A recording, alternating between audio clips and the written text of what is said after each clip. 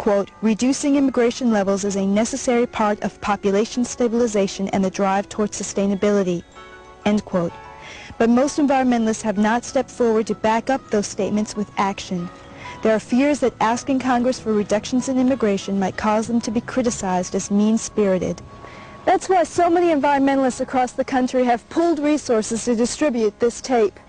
The presentation by Roy Beck that you're about to see is the most dramatic demonstration of the implications of continued population increase and the contribution made to that increase by our huge immigration rate. I think that this issue is the issue of population is the most important environmental issue that we as a nation face.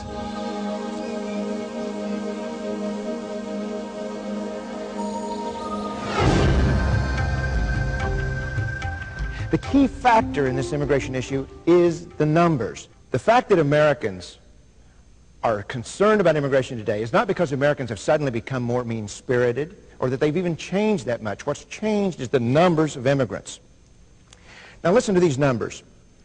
In the 40 years prior to 1965, we had an average of 178,000 immigrants per year. Now I call that the golden era of immigration because I can find no time in history when immigrants were so welcomed, when they assimilated so quickly, or when they did so well. Because we had lower immigration, we had a tighter labor market, which means that we had the pressure on more capital investment, we had pressure for higher productivity and higher wages. And because of that, we became a middle-class society during that golden era of immigration.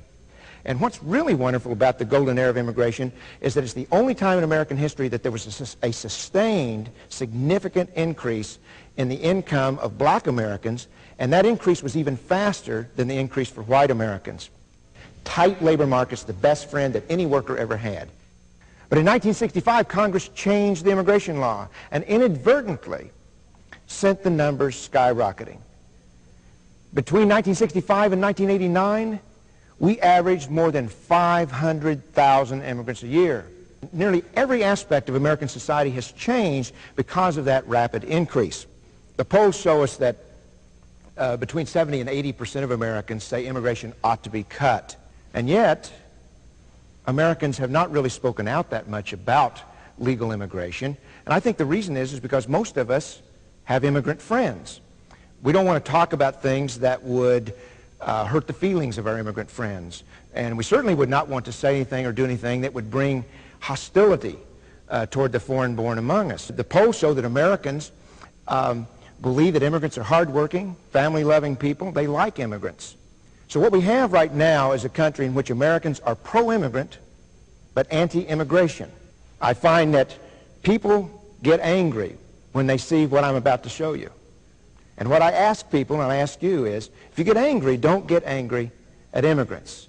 If you're angry, the place to put your anger is on public officials who have set immigration numbers without regard to their effect on the American people. Now in the 90s, and let's just take one more look at this, immigration is running at more than 800,000 per year. Why are Americans so concerned about immigration today? It's because the numbers have overwhelmed them. I'm about to show you some charts that should be the centerpiece of any discussion on immigration. No congressional action should occur without consulting these charts. In 1970, we had 203 million people in this country. Those people will be represented below this chart. What this chart shows you, what this green shows you, is the growth in the U.S. population since 1970. In 1973, the American people moved to a below replacement level fertility. That means that we have on average fewer than 2.1 children per woman. At below replacement fertility, we will eventually stabilize our population along with all the rest of the advanced nations of the world. But we still had growth. This is the growth of births over deaths. And the reason is that the baby boomers, and I'm at the first of that bulge, we had to move through our childbearing years. So even though we had small families, there were so many of us that we kept growing. So in fact, this country, 30 years after it decided it had to restore and protect the environment, was added over 30 million more people that we had to deal with for air pollution, water pollution. We had to build the schools, we had to provide the infrastructure. We had a lot of population growth since 1970. Demographers have shown us what will happen to the 1970 stock population throughout the next 50 years. And that is, they took the people who were here in 1970, subtracted the deaths of those people, added their descendants, and subtracted the deaths of their descendants. And they found that this is what will happen.